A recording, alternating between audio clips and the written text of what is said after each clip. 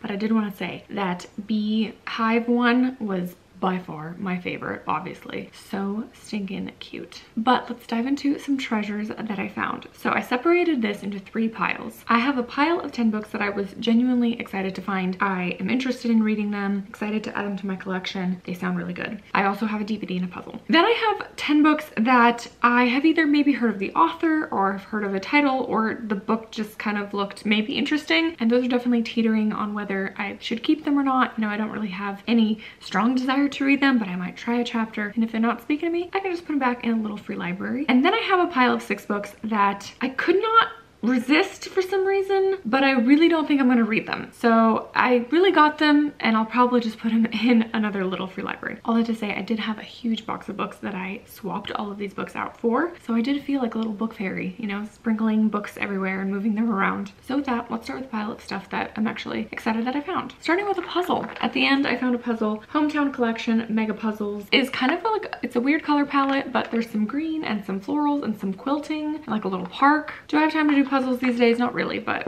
I found a puzzle. Also found a DVD of The Chosen Season 1. This is a biblical TV series that a lot of people are raving about and love. You know, think Passion of the Christ, but like a TV miniseries, and better, I think, is what I've heard. Just better production, well made. I believe there's 3 or 4 seasons now. Anyways, found this. My husband and I have been meaning to watch a show. The only problem is we don't have a DVD player, so I don't know when we're gonna get to this, but I found it. Then I found this little sweet book, Book Nerd by Holly McGuire. This is like a little coffee table picture book, meme book kind of thing. I've seen this in a lot of stores, a lot of like little gift shops, bookstores, like the gift section for book lovers, that kind of thing. And it is so stinking cute. It's very like relatable to the book nerd. A couple classics. I found Wuthering Heights by Emily Bronte. This is not a cute cover. Like, this girl looks absolutely frightened. I also don't think I'm gonna like Wuthering Heights, but I had a really ugly copy and I gave that away. This isn't the cutest copy, but I like the short paperback. Like, to read this physically feels very comfortable. So one day I'll read this. I'm feeling like fall vibes from this gothic, kind of creepy, sad, depressing classic is what I've heard. I also picked up The Women of Brewster Place by Gloria Naylor. Gloria Naylor, I heard of this author from Reading with Mo. I believe this author is very comparable to like Toni Morrison. You know, she's up there with the Black women authors, but I feel like no one really talks about her in the booktube community. A few miscellaneous finds: Words on Fire by Jennifer A. Nielsen. This is a middle grade historical fiction author. I've been still meaning to try, but I've heard really good things. People kind of compare her to Ruta Sepetys. This is set in Lithuania, or about a girl who's Lithuanian and then sent to the Gulag or Siberian camps, probably with her parents as well. This is now a second book by this author that I own that I want to try, so hopefully we'll squeeze her in before the year's up. Next, I found Washington Black by Isai Adukin. This is also historical fiction. It is about a slave in Barbados who's chosen to be a manservant of a very eccentric explorer man who is a naturalist and an adventurer, and they go on this journey together. I think they travel around, and maybe it's about friendship. Let me know if you read this one. I picked up Lovely Bones by Alice Sebold. I believe I watched the movie years and years and years ago. Cannot really tell you anything about it, but I feel like this book is one of those modern classics that even though it was published in 2002, it still pops up. I always see this book in thrift stores and Goodwills, and I would love to read the book. I think most people like it. I'm not sure. I think it has to do about a girl who's murdered and her kind of ghost haunts her family to try to get them to uncover the mystery of behind what happened to her. Maybe like her dad or something. I'm not sure. I feel like that's kind of what it is, and I'm not really going to dive into the synopsis, but I feel like I should try to read this one. Some nonfiction books that are in this first pile of ones I'm excited about. I picked up In Cold Blood by Truman Capote. This is one of the first like narrative nonfiction true crime classics written in the 60s. This book is on many must-read lists if you like to read nonfiction books, which I do like to read nonfiction, and I do like to read true crime now and again. So I was happy to find this. I mean, it's very water damaged and kind of gross, but I was happy to find it because I do want to read it. This next one I had not heard of, but I did read the inside flap and it sounds really interesting. Jesus Land by Julia Shears. This is about a girl that grew up in an extremely religious family and then is sent with like her half-brother to some sort of religious reform school in the Dominican Republic, and I love me a good religious culty book, so excited to try this one. Next, I found Born for Love: Why Empathy is Essential and Endangered by Maya Shalovitz. This is all about empathy and why we have empathy as people, why we feel empathy towards each other, and our ability to love and empathize with one another. This is definitely the kind of nonfiction that my husband and I would read before bed. Just a couple chapters here and there, learn something new. We're currently in the middle of all of the parenting and birth books and all of that kind of stuff, so we'll set this aside for a later time, but this does sound really interesting. Speaking of parenting books, there's always so many in Little Free Libraries, and I never really noticed them before, but obviously now that I'm in this place, being pregnant, expecting my first child, I'm like, wow, they're everywhere. And of course people put them in Little Free Libraries after they're done having kids because they don't really need that book as a resource anymore, which is great for me because I keep finding them. I picked up What to Expect the First Year. To be fair, What to Expect When You're Expecting, I have this book. I'm not loving it. Like, it is not my favorite pregnancy book that I'm reading, but this is basically an encyclopedia of probably everything you need to know. So I will definitely be using this, perusing through it, and seeing what I learned from it. This next one was actually recommended by one of you guys, and that is Healthy Sleep Habits, Happy Child. I believe this is about sleep training, trying to get your kid to sleep, which we really want to try to do. So we will definitely be reading this one. Also very thick, a little daunting, but hopefully full of really good information. All right, my next stack of books, a stack of 9 that, again, I don't really know how I feel about them. Like, I'm not so eager to put these on my shelves, but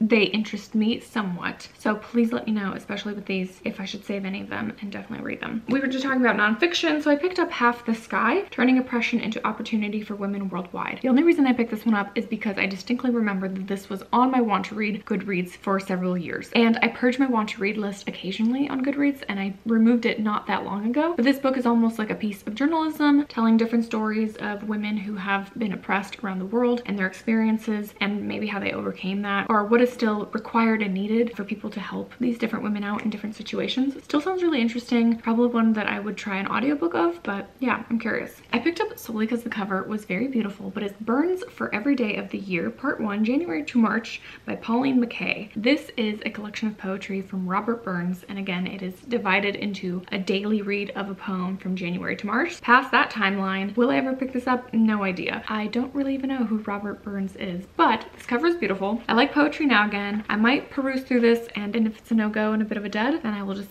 put in a little free library for someone else to find. I found a stack of historical fiction. Again, I don't really know too much about. The Warsaw Orphan by Kelly Rimmer. I believe this just received mediocre praises, but let me know if you read it. World War II historical fiction. I don't really know if I want to read it, but if it's really well done and if someone's like, yeah, that was a great one, I might be convinced. The Verdun Affair by Nick Dybeck. This book is kind of the epitome of what I don't love to read about, which is affairs. And I think this is like the heart of the story, but it's set during World War I about a woman whose husband is missing and a soldier decides to help her out, and while they are searching for her husband, they end up falling in love, and then her husband is found in some, you know, convalescence hospital somewhere, so she has to deal with that. I believe that's a story. Totally does not sound like my kind of book, but for whatever reason I still just threw it in my cart. Next, The Jewel of St. Petersburg by Kate Furnival. I am a sucker for any book that has anything to do with Russia or Ukraine or the Soviet Union, and this is set in 1910 in Russia. I had not heard of it before, but couldn't help myself. This one looks really cheesy, but who knows? The Girl in the Painting by T. Cooper. This is probably not the usual historical fiction that I would pick up,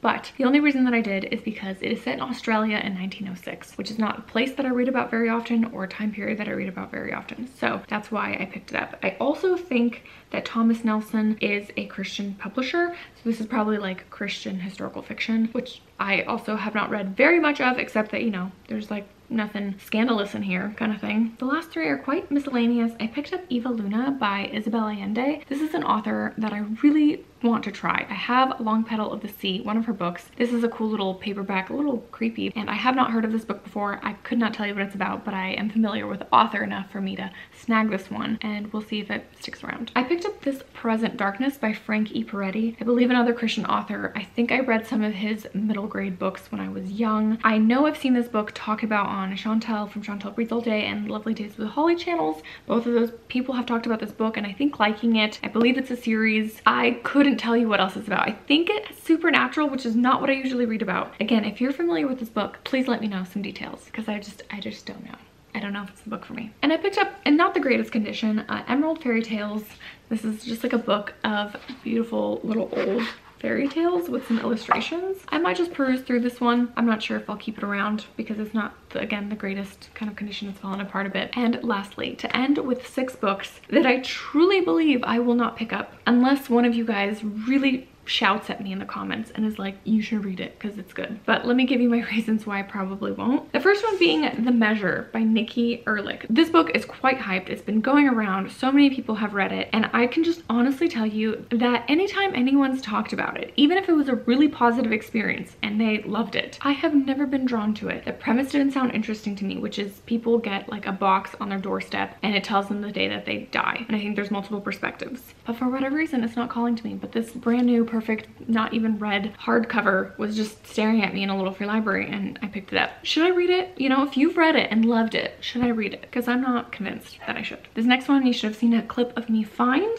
That is Fire and Blood by George R.R. Martin. Look, I'm a big fan of the show Game of Thrones. My husband and I watch it, we love it, and I've always wanted to read the books. I don't know when that will happen because I believe there's like 8 or 9 of them, and they're very long, and the last one's not even done, and who knows if it will even be done at whatever point. This is a prequel to the entire series. So the reason why I'm like, I should not keep this book is, one, I don't own any of the other Game of Thrones series. I have absolutely no idea when I would read them, let alone read the prequel. But this was like, again, brand new, perfect condition, filled with illustrations. It's a cool book for Game of Thrones fans. So that is why I just, again, just couldn't help myself and got my hands on it. But realistically, I will not read this in the next 10 years, at least, if not more. So I probably shouldn't keep it around. This next one, solely because of the cover, Wink Poppy Midnight. Doesn't this book look cool? There's some hearts and spider webs and moons and snakes and owls and flowers on it. Like, it looks cool. But the premise sounds weird and dark, and maybe it's like YA. 2 girls, 1 boy, 1 summer, 1 bad thing. What really happened? Someone knows, someone is lying. Sounds like absolutely horrendous. book, but the cover is cool, so couldn't pass it up. I picked up Shelter in God, Your Refuge in Times of Trouble by Dr. David Jeremiah. I picked this up because I was like, hey, Christian nonfiction, maybe that sounds interesting and I'll read it. But I think this is about when life goes upside down, and it is particularly talking about COVID. And I originally picked it up just because of the title, but then I read the back and I'm like, you know, this is not a book that I think I will ever read. It doesn't really fit right for my stage of life or what I'm going through. So I just don't think that this will be the book for me, but it could totally be a resource for someone else. And last but not least, maybe least, I don't think this author is for me. She's loved, she's hyped, she's hated. At this point as a reader, I can quite firmly say that I have zero desire and don't ever plan on reading her. But then I found these two books in perfect condition in multiple little free libraries. There were multiple copies and I was like, maybe I should take them.